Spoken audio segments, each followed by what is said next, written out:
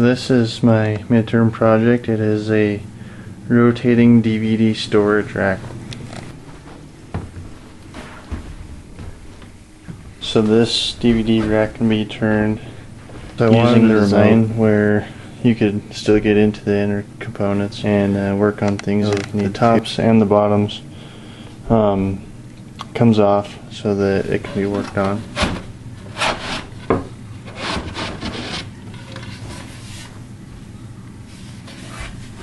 This is the setup. The main spindle is spun using pulleys and the servo, which are connected to the Arduino.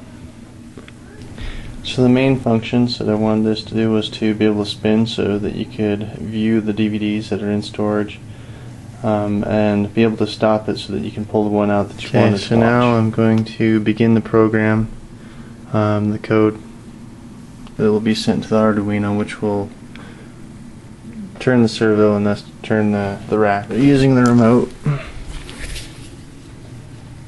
I've programmed 1 to turn the DVD rack clockwise, 2 to stop it, and 3 to turn the rack counterclockwise, back the other direction.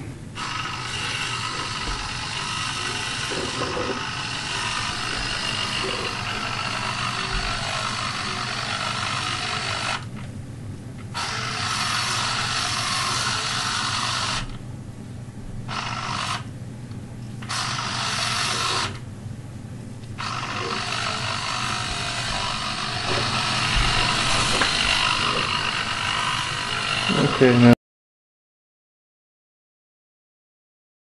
say I want to pick out a movie. Oh, there's the one I want.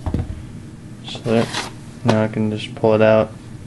When I'm done with it, I can put it back,